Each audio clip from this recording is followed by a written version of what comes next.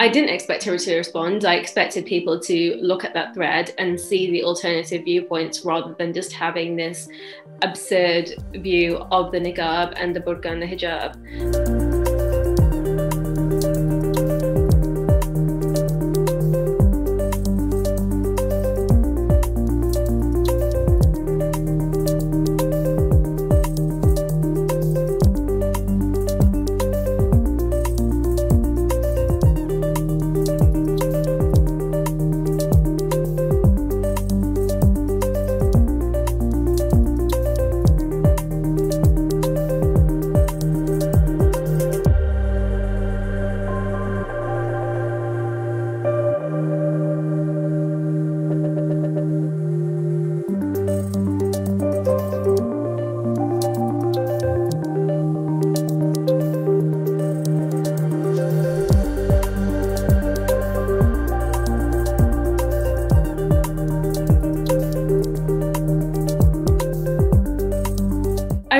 Quite well. So I remember being really frustrated, especially knowing that a pretty high profile MP has said stuff like this, but also the fact that she wasn't receiving backlash from the media or from any prominent political commentators or her fellow colleagues or MPs across Parliament.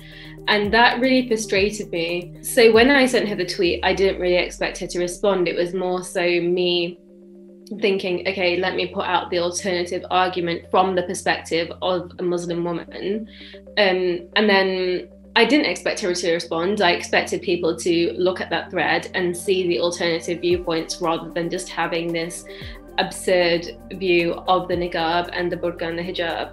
For me, it's just really disappointing that we don't take Islamophobia and racism seriously in politics. And I think that's really evident from seeing Nadine Dorries being promoted to Culture Secretary.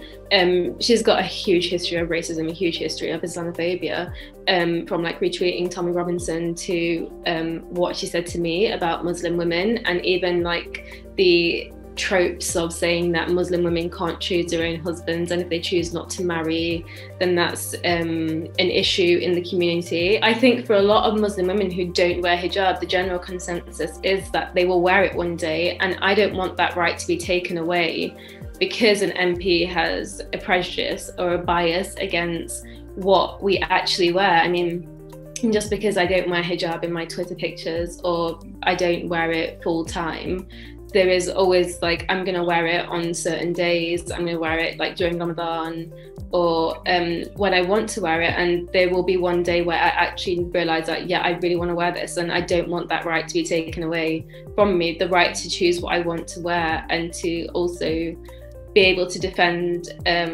my Muslim sisters who do choose to wear it is a really powerful thing for me to do. So I'm going to use that privilege and that platform to denounce any authority figure that's going to say that kind of stuff and use derogatory terms to describe us.